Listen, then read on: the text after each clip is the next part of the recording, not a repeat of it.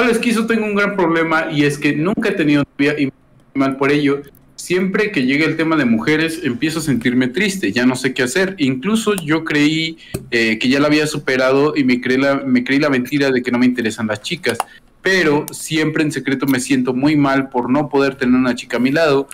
Aunque he intentado las 1000 cosas solo para lograrlo, lo único que quiero y lo único que me hace falta es una novia. El resto de cosas no me preocupan o afectan, pero el tema del amor es algo que en serio me entristece. Carita triste. Es que ese es el problema.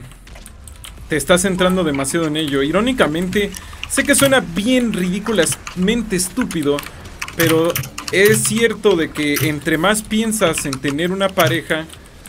¿Y este qué es? ¿Sobrecarga? Entre más piensas en... ¡Oh, sí! ¡Fuck yeah! Entre más piensas en tener una pareja, más difícil es conseguirla, de hecho. Entonces, muchas de las veces lo que queda es decir love is always on time. El amor siempre está a tiempo, básicamente. No, nunca.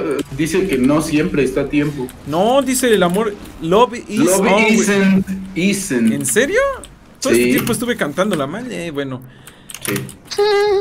Bueno, pinche Plesno, gracias por arruinarlo. No, es cierto, ya. Tómalo como que siempre está en tiempo.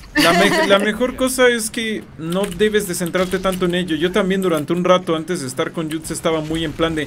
No, chavos, es que yo creo que me voy a morir solo. La neta, ¿quién se fijaría en este sucio plebeyo? En este asqueroso, mediocre ser humano, asqueroso, estúpido, horrible. Mientras tanto, Jutsu, César, ¿podríamos ir a tomar té? Y yo, ¿quién podría? ¿Quién soy yo? Así. No puede ser. Entonces fue cuando dejé de importarme tanto el tema de conseguir pareja, que pues por fin pude ver que estaba frente a mis narices todo el tiempo. No, es que no, hombre, soy una cosa bárbara. O sea, así como don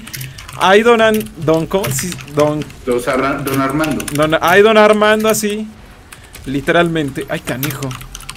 Literalmente eso me pasaba. Eso